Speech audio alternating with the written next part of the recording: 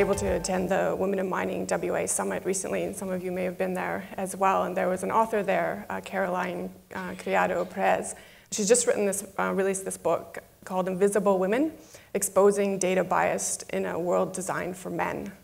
Caroline tells us that so far our technology and our everyday world, probably with a lot of subconscious bias, has primarily been designed and orchestrated for the average human, which is defined as the average man. So I think that there's a huge place for diversity that will impact technology, and in terms of if we're designing a world that is meant for everybody, then definitely women need to be not only at that table creating that technology, but they need to be taken into account in the studies and considered for the outputs.